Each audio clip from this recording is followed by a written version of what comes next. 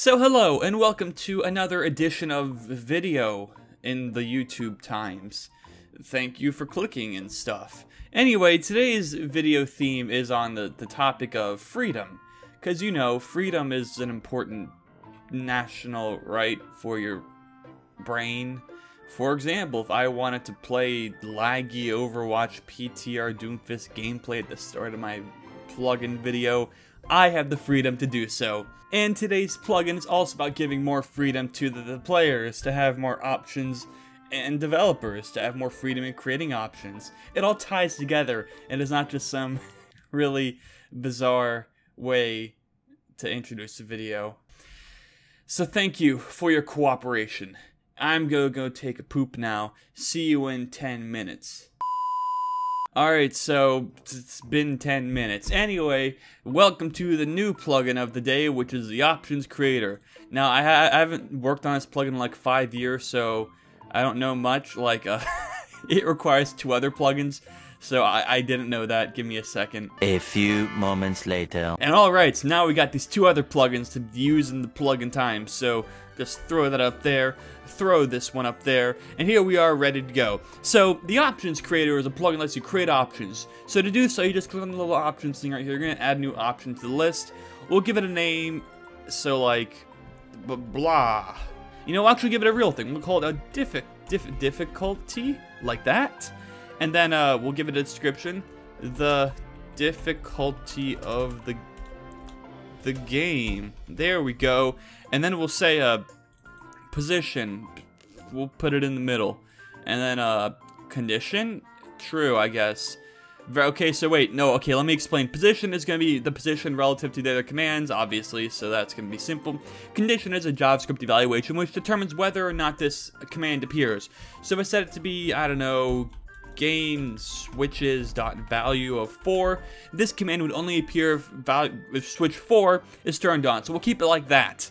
Variable ID, this is a variable that stores the option apparently. So we'll call variable 1 difficulty, like that. And then finally, we'll find the default value, which is 1 on change eval. There's a lot of stuff, man. Options, oh god. Okay, so now you can add options so we can make it so it's like easy. We'll do medium, and then we'll do hard. Now the way this works is so that each option corresponds to the value listed right here. So see that little 1 right there? Easy is going to correspond to the value of 1, medium is going to be 2, and hard is going to be 3. So for the default value, we'll set it to 2 because we want the default value to be medium. And then also variable ID 1 is going to store the value of 1, 2, or 3 corresponding to difficulties easy, medium, and hard. So that makes sense? Cool. So anyway, we're going to close that off. I'm going to make a quick event so we know that switch 4 is turned on. So we'll have this person be like, yo, switch, where is it? Control switches. Switch 4 is turned on now. So switch 4 is on. There we go. Alright, awesome. So now we're in the game and stuff, and if we look into our options menu right now, we'll see that, hey, the difficulty isn't in our general thing, so where could it be? I don't know. Let's go turn switch 4 on by talking to this person right here, and now if we go to our options, there it is, difficulties right there. So now, of course, as you can see, the default value is medium, or also 2. We can set it to easy for 1, we can set it to hard, and then of course we loop through it by hitting the X button, I mean the Z button, and yeah, that's all there is to it.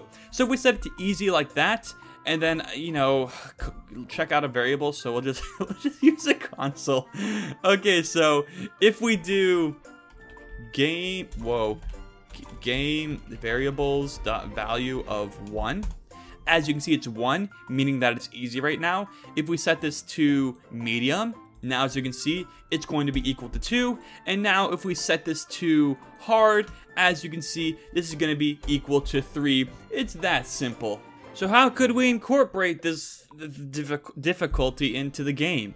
Well, it can make so all of our skills do less damage the higher the difficulty. So for example, if we set it so our attack skill is going to take this entire value, and then we'll like, I don't know, we'll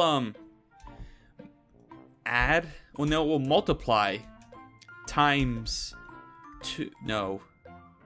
3 minus variable 1. So what's going to happen here is 3 minus the hardest value of 3. Oh god, wait, no, we'll make it 4.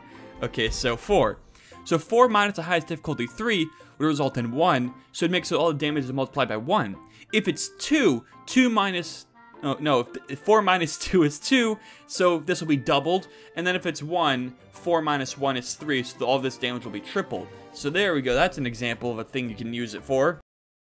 Okay, honestly, I can't think of many, like, options you could create besides a difficulty. So I'm gonna have to, like, think about it for a bit and actually get a good example. So give me a second here. One eternity later.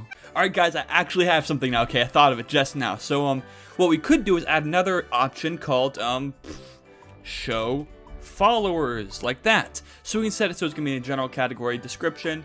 We'll say, determines whether or not the followers in the party are shown. Like that. Oh, we should probably make it so it's better. Yeah, there we go. That's good enough.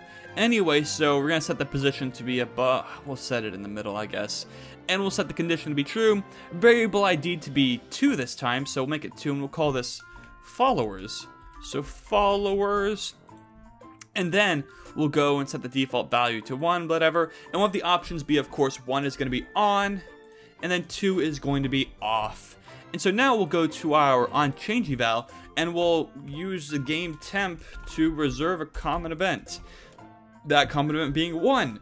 So what this will do is we'll call a common event to change whether or not the followers are shown or not. So we'll do that, hit OK, hit OK, hit OK.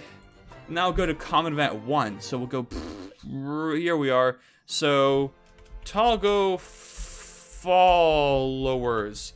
So now we'll say if variable 2 is set to 1, they should be turned on. So we'll go to a conditional branch.